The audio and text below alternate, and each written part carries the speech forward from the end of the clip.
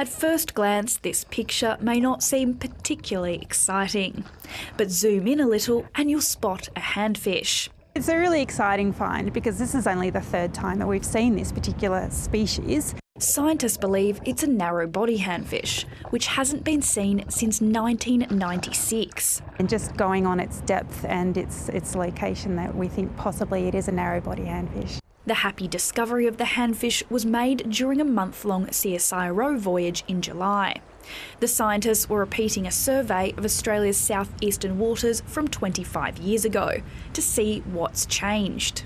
There are certainly a lot more jack mackerel and a lot more blue mackerel. That suggests that the ocean conditions and the habitat conditions for those species has changed to be favourable. The marine waters of southeastern Australia are warming 4 times faster than the global average.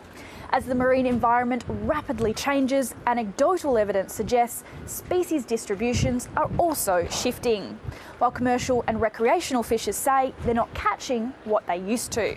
We're seeing things like snapper a little bit more around Tassie, which, if you go back 20 or 30 years, you'd unheard of.